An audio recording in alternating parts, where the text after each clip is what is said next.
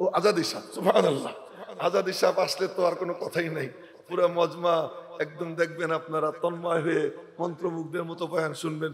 আল্লাহ পাক এই মজমাকে কবুল করুক, মাওলানা হাফিজুর রহমান সিদ্দিকের নেক হায়াত আল্লাহ দারাজ করুক।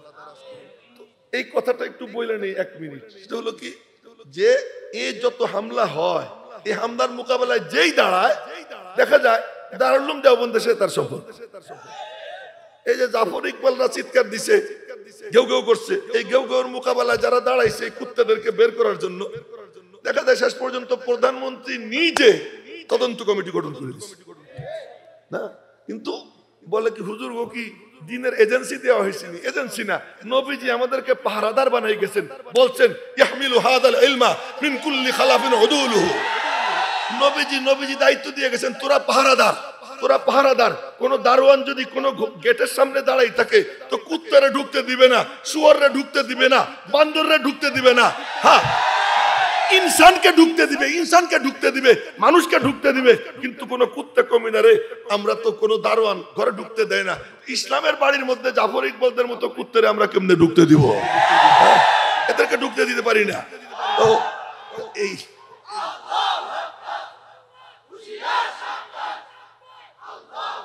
এই পাহারাদারি ইনশাআল্লাহ চলতেই থাকবে কিয়ামত পর্যন্ত। চতুর্দিকের সমস্ত বাটপাররা মাথা চাড়া দিয়ে উঠছে। একটা সময় ছিল কোন ষড়যন্ত্রকারী, ইসলামের কোন দুশমন মাথা তোলারও সাহস পেত না। একটা সময় ছিল কোন ব্যক্তির আল্লাহ পাক বিশেষ বৈশিষ্ট্য দেন, যে ব্যক্তি বিদ্যমান থাকা অবস্থায় ইসলামের দুশমনরা ভয়ে ভয়ে থাকে, লুকিয়ে থাকে, গর্তের মধ্যে থাকে। আমি কিন্তু খুব মনোযোগ আকর্ষণ করতেছি, আপনাদের একটু মনোযোগ দিয়ে শুনবেন। আমি কোনো ভূমিকা ছাড়া কথা বলতেছি।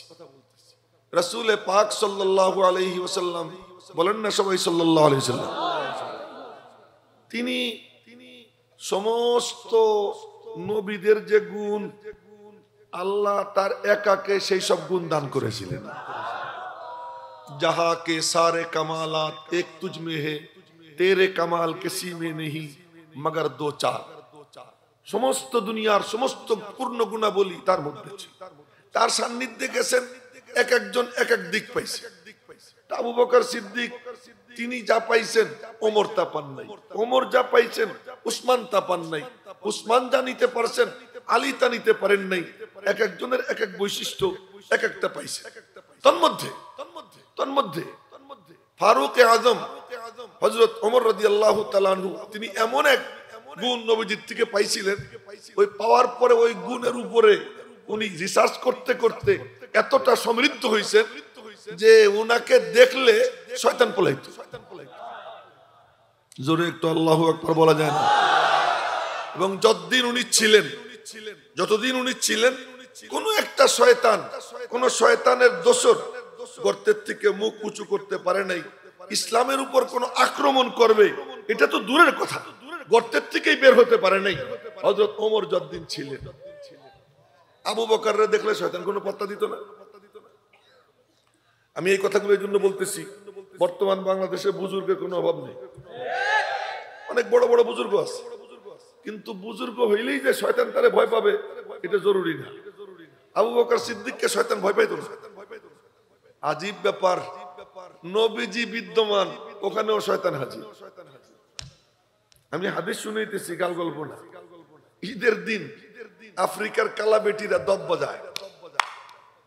বাজায় আর গীত গায়। তো নবীজি দাঁড়াইয়ে শুনতেছে। আমাদের মতো এত বড় সুফি নবীজি ছিলেন না যে ঈদের দিন আবার ফুর্তি। নবীজি বলতেন যে ঈদের দিন একটু ফুর্তি তো করবেই, করুক। দাঁড়াইয়ে শুনতেছে। আবু বকর সিদ্দিক আসছেন, উনিও নবীজির পাশে দাঁড়ানো শুনতেছে, আর ওই বেটি মজা নিয়ে দব বাজাইতেছে, গীত গাইতেছে। ওই যে একজনের মাথা নিচের দিকে, এই যে এখানে বসে অন্য কাম করে, এদিক ঘুরে বসেন, আপনি দিক ঘুরে এ কাম করেন। আপনারা বলবেন যে এই একটা লোক একটু উল্টা পাল্টা করছে, তাও আপনি দেখে পেলেন, কিচ্ছু করার নাই, এটা আমার অভ্যাস, এটা আমার অভ্যাস।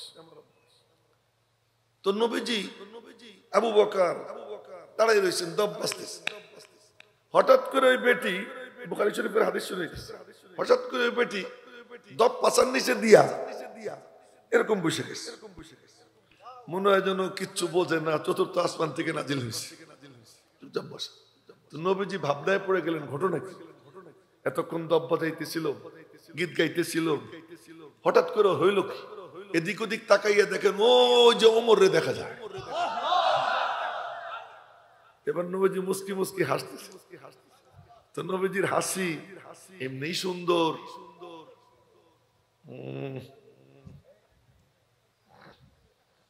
এমনি সুন্দর, হাসলে আরো সুন্দর।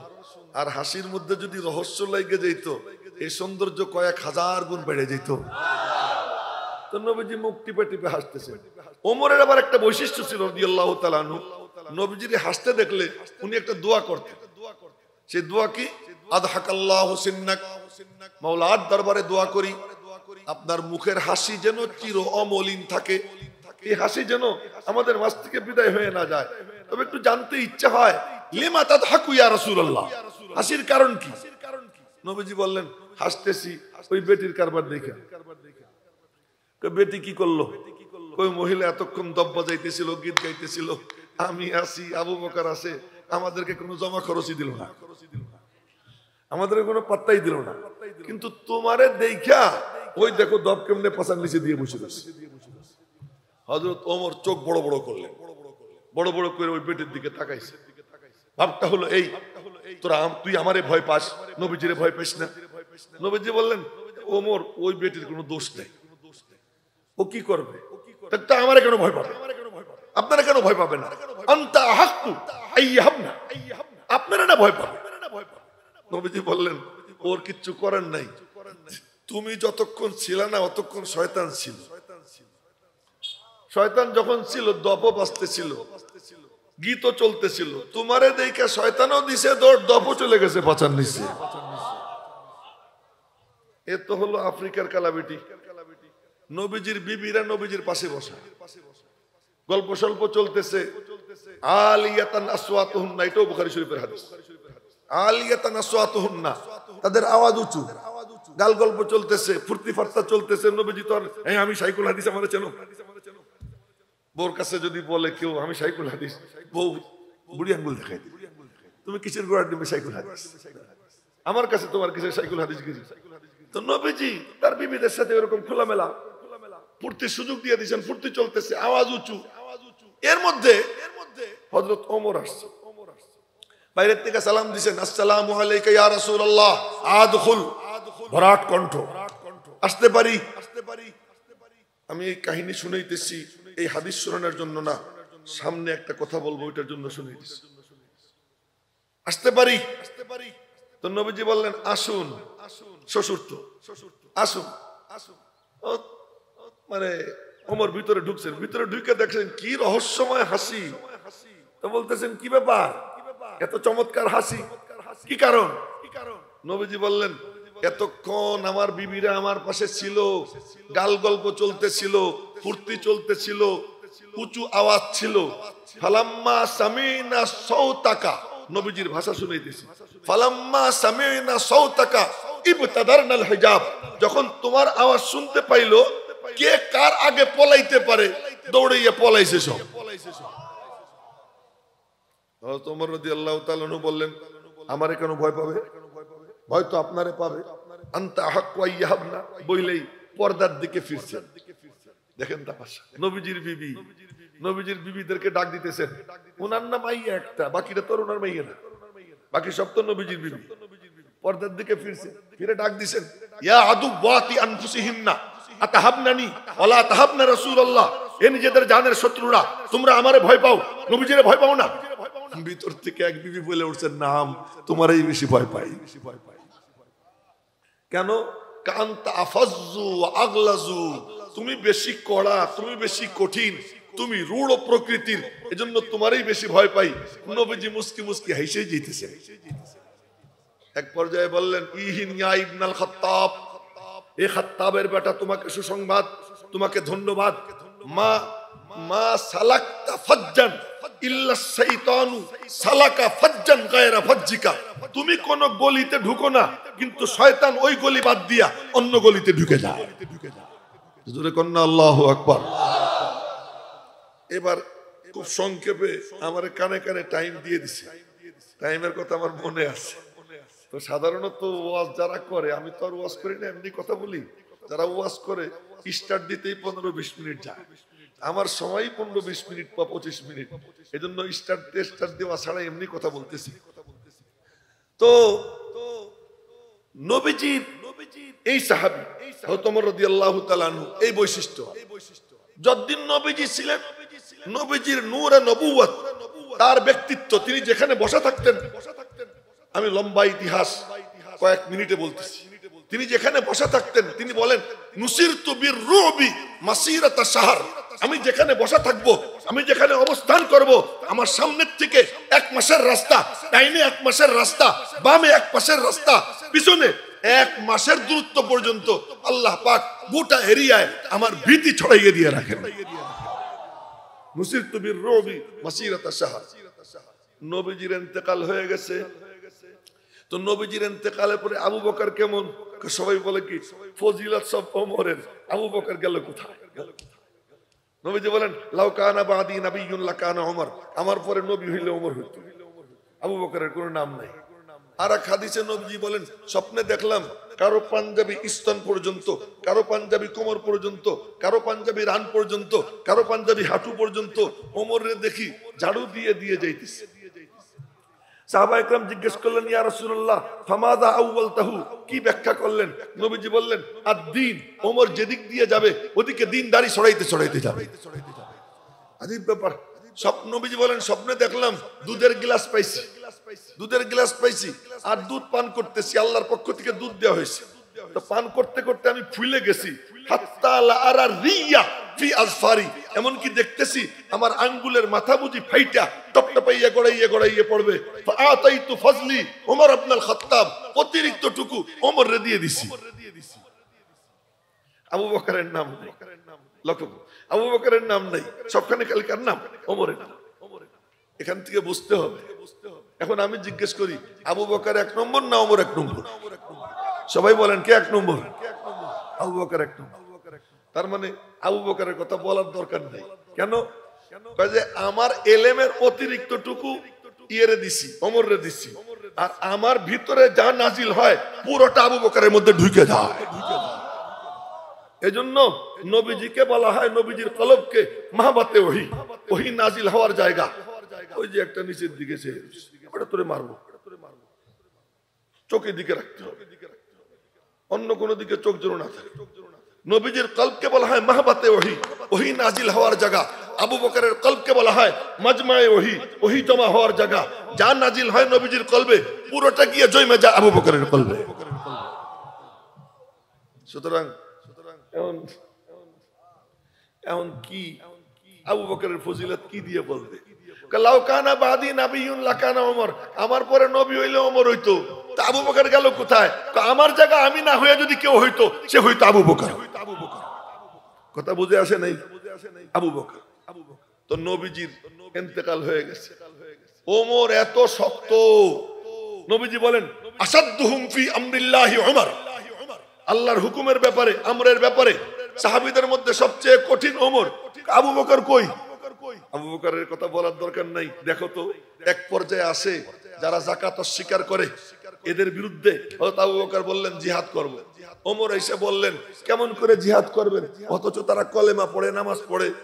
হযরত আবু বকর তখন ওয়াজ করেন নাই, ওমরে ধমক দিবেন। কি ধমক দিবেন? মুসলিম শরীফের হাদিস, বুখারী শরীফের হাদিস, যদি সুযোগ হয় খুলে পড়ে নেবেন, দেখবেন নবী হযরত আবু বকর বললেন আজাব্বারুন ফিল জাহিলিয়া ওয়া খাওয়ারুন ফিল ইসলাম, আইয়ামে জাহিলিয়াতে খুব নর্তন কুর্দন করতা, খুব তেড়ে ফুড়ে আসতা, এখন তুমি শিয়াল হয়ে গেছো। হযরত আবু বকর ওমর দিবেন ধমক। এই ধমকের পরে এখন ওমর বলতেছে ফাওয়াল্লাহ, আল্লাহর কসম, মা জালা আবু বকর, আবু বকর আমারে ধমকাইতেই থাকলো, ধমকাইতেই থাকলো। অবশেষে হাত্তা শারাহাল্লাহু সাদরি লিল কিতাল ওয়া আরাফতু আন্নাহুল হক আর আমি আবু বকরের তাওয়াজ্জুতে, আবু বকরের ধমকে আমি বুঝলাম যে যুদ্ধ করাটাই দরকার। আবু বকর হলো এই মাকামের। এখন আমি ইতিহাস বলতেছি। নবীজি যতদিন ছিলেন দ্বীনে ইসলাম নিরাপদ ছিল। নবীজির ইন্তেকালের পরে আবু বকর সিদ্দিক নবীজির জায়গায় ঠিক অবিকল হুবহু নবীজির জামানায় যা ছিল আবু বকর ঠিক সেইভাবে রাখছেন। ফাউন্ডেশনটা ঠিক রেখা সিদ্দিক আকবর ফারুক আজমকে তার জায়গায় বসাই গেছেন। উনি যখন এসে বসছেন ওনার আর কোনো টেনশন করতে হয় নাই, ফাউন্ডেশন ঠিক আছে, এখন শুধু বিল্ডিং গাঁথো। বিল্ডিং তিনি গাঁথতে থাকছেন, যেদিক দিয়ে গেছেন সেদিক দিয়া নূর ছড়াইতে ছড়াইতে ইসলাম শুধু বাড়তেই থাকছে, বাড়তেই থাকছে। 22 লক্ষ বর্গ মাইল, কোন কোন বর্ণনা মতে 26 লক্ষ বর্গ মাইল এরিয়া আল্লাহ পাক কুরআনে কারীমের নূরে আলো ঝলমল বানাইয়া দিয়েছে।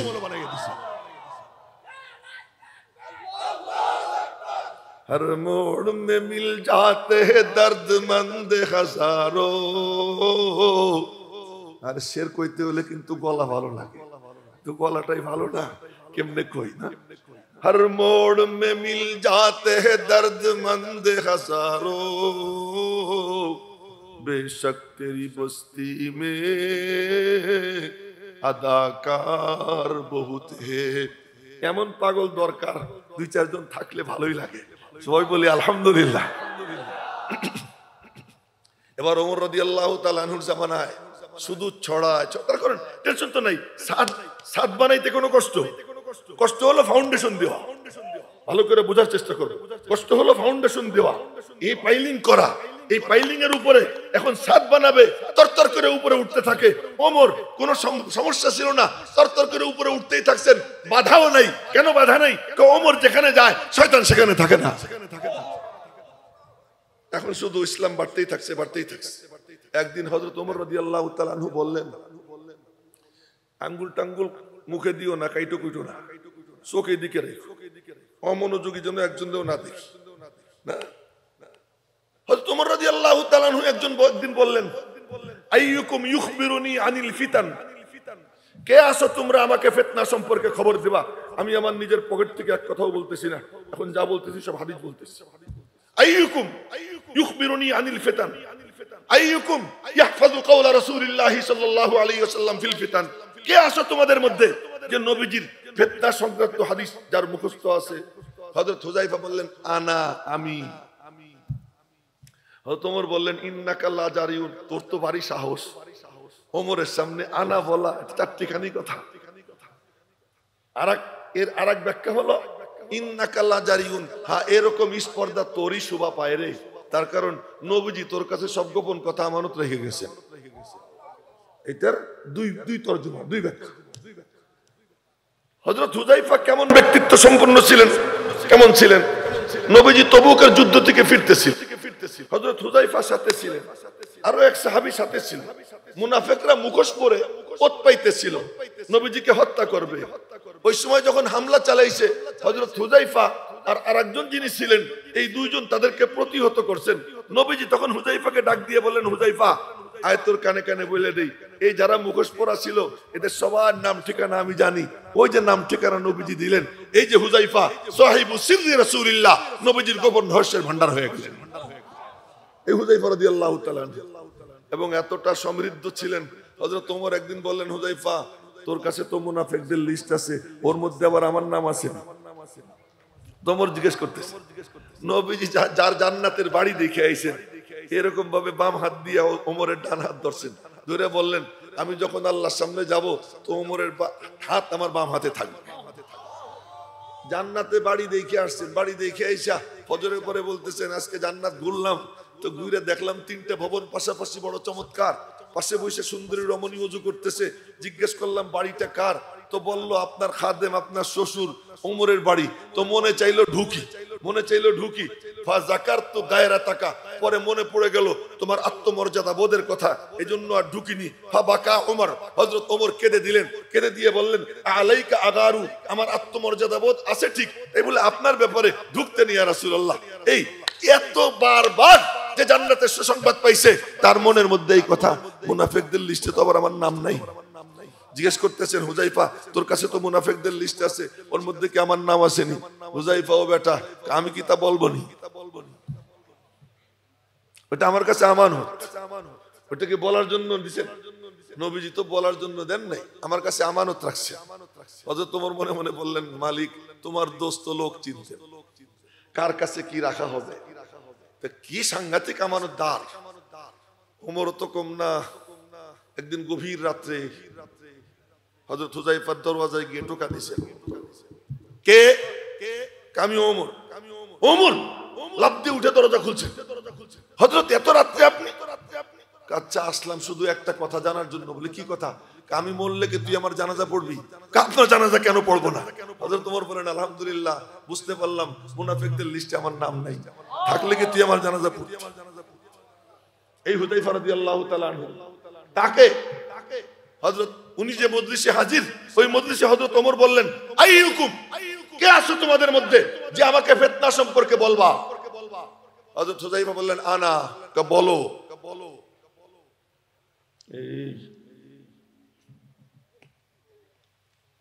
হযরত হুযায়ফা বললেন, আমি ওনার বাক্য পড়ে শুনাইতেছি।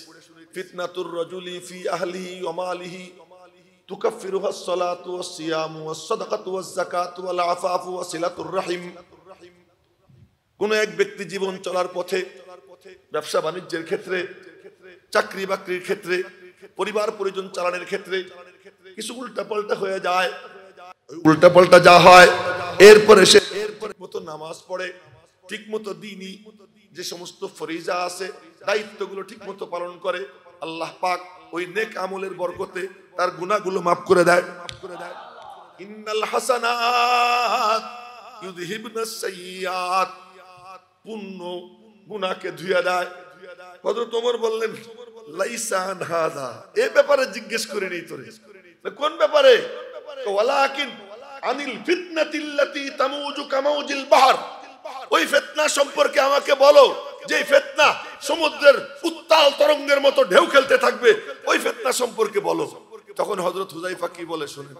হযরত হুযায়ফা বললেন মা লাকা ওয়ালাহা, ওই ফিতনার সাথে আপনার কিসের সম্পর্ক? ইন্না বাইনাকা ওয়া বাইনাহা লাবাবান মুগলাকা, আপনার মাঝে আর ওই ফিতনার মাঝে বন্ধ গেট আছে, আপনার তো নিয়ে টেনশন নাই। হযরত ওমর জিজ্ঞেস করলেন এই শুনেন আয়ুফতাহুল বাব আম ইউকসারু, গেটটা কি খোলা হবে না ভাঙা হবে? হযরত হুযায়ফা বললেন লা বাল ইউকসারু, খোলা হবে না ভাঙা হবে। হযরত ওমর তখন বললেন ইদান আহরা আল্লাহ ইউগলাকা আবাদা, দরওয়াজা খুললে আবার লাগানো যায়, কিন্তু যদি লাঠি দিয়ে দরওয়াজা কেউ ভেঙে ফেলে, কেউ যদি কোন অস্ত্র দিয়া কুপাইয়া দরজাটা ভেঙে ফেলে, ওই দরওয়াজা আর লাগানো যায় না। হযরত ওমর জিজ্ঞেস বললেন যে খুললে তো লাগানো যাইতো, ভাঙলে তো আর লাগানো যাবে না। হুযায়ফাকে জিজ্ঞেস করা হয়েছে দরজা কি স্টিলের, লোহার না কিসের দরজা? হযরত হুযায়ফা বলেন আরে আহাম্মকের দল, ওটা কোনো স্টিল মিস্টিল না, ওই দরওয়াজাটা স্বয়ং ওমর। বলেন না জোরে সোরে আল্লাহু আকবার। ওই গেটটা স্বয়ং ওমর। তো জিজ্ঞেস করা হয়েছে হুযায়ফাকে যে হযরত ওমর কি জানতেন গেট উনি? হযরত হুযায়ফা তখন বললেন কামা ইয়ালামু আন্না দুনা গাদিন আল-লাইলা, উনি যেমন জানেন যে আগামী দিনের পরে রজনী আছে, ঠিক উনি নিজে জানতেন যে এই ফিতনার মোকাবেলায় গেটটা উনি। সেই ওমর রাদিয়াল্লাহু তাআলা আনহু হজের সফরে গেছেন, হজের সফর থেকে ফিরতেছেন, ফেরার সময় একখানে শুইছেন, বিশ্রাম নিচ্ছেন। আমি খুব মানে লম্বা ইতিহাস খুব সংক্ষেপে বলতেছি। এখানে শুইছেন, শুয়ে পড়ে একা একা বলতেছেন মালিক বয়স তো হয়ে গেছে অনেক, মুসলিম সাম্রাজ্য বিস্তৃত হয়ে গেছে অনেক, এত লক্ষ লক্ষ কোটি কোটি মানুষ, এত জীবজন্তু, এদের সকলের বোঝা বহন করা আমার পক্ষে দুষ্কর। আবার এদিকে বয়সটা আমার 63 হয়ে গেছে, নবীজির বয়সও তো 63 ছিল, আবু বকরের বয়সও তো 63 ছিল, আমারও 63 হয়ে গেছে। এবার তুমি আমার ডাইকে নাও। এই ডাইকে নাও বলার সময় দোয়াটা আটকাই দিলেন আল্লাহরে, কি বইলা আল্লাহুম্মা রযুকনি শাহাদাতান ফি সাবিলিক ওয়া মাউতান ফি বালাদি রাসূলিক। আল্লাহ তুমি আমাকে তোমার রাস্তায় শহীদ করো। শুধু শহীদ করলে হবে না, নবীজির বালাদে তার কাছে কাছে, তার কবর মুবারকের কাছে কাছে আমারে তুমি শহীদ করো। রব্বুল আলামিন বলেন তোর দোয়া এমন কবুল করা করলাম, দেখবি তার মঞ্জার, দেখবি তার দৃশ্য। ফজরের নামাজের ইমামত করতেছিলেন হযরত ওমর রাদিয়াল্লাহু তাআলা আনহু। ওই সময় ওইটা ছিল আপনার জিলহজ মাসের 27 তারিখ। জিলহজ মাসের 27 তারিখ উনি ফজরের নামাজের ইমামত করতেছিলেন। ওই ইমামতরত অবস্থায় অগ্নিপূজক ফাইরুজ, যাকে আবু লুলু বলা হয়, ফাইরুজ নামক এক কমিনা কমবখ অগ্নিপূজক, সে এরকম খঞ্জর নিয়ে হযরত ওমরের পাজরের মধ্যে একের পর এক আঘাত করে দৌড় দেয়। সামনে যে পড়ছে তাকেই সে অস্ত্র দিয়ে আঘাত করছে। 13 জনকে আহত কইরা সে বের হইছে। পরে ও কমিনাও মারা গেছে। হযরত ওমর যখন আহত হয়ে পড়ে গেছেন, পড়ার আগে হযরত আব্দুর রহমান ইবনে আউফকে ডাক দিয়েছেন, ভাই আব্দুর রহমান তুই সামনে আয়, নামাজটা শেষ কর, আমারে পরে দেখিস। হযরত আব্দুর রহমান ইবনে আউফ জীবনের সবচেয়ে ছোট সূরা দিয়া ওই নামাজ 2 রাকাতের ইমামত করছেন। এত ছোট সূরা দিয়া মসজিদে নববীতে আর কোনোদিন ইমামত হয় নাই। ওই 2 ছোট সূরা দিয়া ইমামত করে এরপরে হযরত ওমরকে নিয়ে গেছেন। হযরত ওমর রাদিয়াল্লাহু তাআলা আনহু যখন জানতে পারলেন উনাকে অগ্নিপূজকে মারছে, বলেন আলহামদুলিল্লাহ, কোন মুমিন মুসলমানের হাত আমার রক্তে রঞ্জিত হয় নাই, আল্লাহ পাকের শুকর। এরপর এই যে 3 দিন যায়, 3 দিন পরে উনি ওনার মাহবুবের পাশে আবু বকরের এই জায়গায় মাথা রাইখা ওখানে শুয়ে পড়ছেন। এই যে ওমর দরওয়াজা, এই দরওয়াজাটাকে ভেঙে ফেললো, এই যে ফিতনার দরওয়াজা খুললো। এরপরে সব কুত্তা, সব কমিনা, সব ইসলামের দুশমন তারা গর্তের থেকে একসঙ্গে মাথা চাড়া দিয়ে উঠছে। হযরত উসমানকেও শহীদ করছে, হযরত আলীকেও শহীদ করছে, হযরত হাসানকে শহীদ করছে, হযরত হুসাইনকে শহীদ করছে। সাদাত নবীজির খানদানের সদস্যদেরকে পাখির মতো মারছে, যে যেমনে পারছে। এই যে হত্যাযজ্ঞ আর ফিতনার দরওয়াজা খুললো, আর বন্ধ হইল না। চলছে তো চলছে। সব ফিতনা, যদি মানুষ মারে মানুষ আসবে, আলেম মারে আর একজন নতুন আলেম আসবে। কিন্তু এলেম যদি মইরা যায়, দ্বীন যদি মইরা যায়, তাহলে বড় মুশকিল। এটা হলো আমাদের সবচেয়ে বড় সম্পদ। ইহুদি খ্রিস্টানরা হামলা চালাইছে দ্বীনের উপরে। ওই দ্বীনের হেফাজতের জন্য আল্লাহ পাক একটা দুর্গ বানাই দিয়েছেন। ওই দুর্গের নাম হলো দারুল উলুম দেওবন্দ। ওই হাদিস পড়ছিলাম, আমি দেখছি সিগন্যাল দিয়ে দিছে আমারে যে হুজুর আপনার টাইম শেষ। ঘোষক মাইক হাতে নিয়ে নিছে। সুতরাং আর আমি লম্বা করব না, কথা অসমাপ্তই থাকলো। আমার পরে যিনি আসবেন উনি হয়তো আপনাদের কাছে এর থেকে ভালোভাবে উপস্থাপন করবেন। হ্যাঁ, ও আজাদি সাহেব, সুবহানাল্লাহ। আজাদি সাহেব আসলে তো আর কোনো কথাই নাই। পুরা মজমা একদম দেখবেন আপনারা তন্ময় হয়ে মন্ত্রমুগ্ধের মতো বয়ান শুনবেন। আল্লাহ পাক এই মজমাকে কবুল করুক। মাওলানা হাফিজুর রহমান সিদ্দিকের নেক হায়াত আল্লাহ দারাজ করুক। এই কথাটা একটু বলে নেই 1 মিনিট। সেটা হলো কি, যে এই যত হামলা হয়, এই হামলার মোকাবেলায় যেই দাঁড়ায়, দেখা যায় দারুল উলুম দেওবন্দের সাথে তার সম্পর্ক। এই যে জাফর ইকবালরা চিৎকার দিছে, ঘেউ ঘেউ করছে, এই ঘেউ ঘেউর মোকাবেলায় যারা দাঁড়াইছে কুত্তাদেরকে বের করার জন্য, দেখা যায় শেষ পর্যন্ত প্রধানমন্ত্রী নিজে তদন্ত কমিটি গঠন করে দিচ্ছে না। কিন্তু বলে কি হুজুর ও কি দ্বীনের এজেন্সি দেওয়া হয়েছে? এজেন্সি না, নবীজি আমাদেরকে পাহারাদার বানাই গেছেন। বলছেন ইয়াহমিলু হাদাল ইলমা মিন কুল্লি খালাফিন উদুলুহু। নবীজি দায়িত্ব দিয়ে গেছেন, তোরা পাহারাদার। কোন দারোয়ান যদি কোন গেটের সামনে দাঁড়াই থাকে তো কুত্তারে ঢুকতে দিবে না, শুয়োররে ঢুকতে দিবে না, বান্দররে ঢুকতে দিবে না। হ্যাঁ, ইনসানকে ঢুকতে দিবে, মানুষকে ঢুকতে দিবে, কিন্তু কোন কুত্তা কমিনারে আমরা তো কোন দারোয়ান ঘরে ঢুকতে দেয় না। ইসলামের বাড়ির মধ্যে জাফর ইকবালদের মতো কুত্তারে আমরা কেমনে ঢুকতে দিব? এদেরকে ঢুকতে দিতে পারি না। তো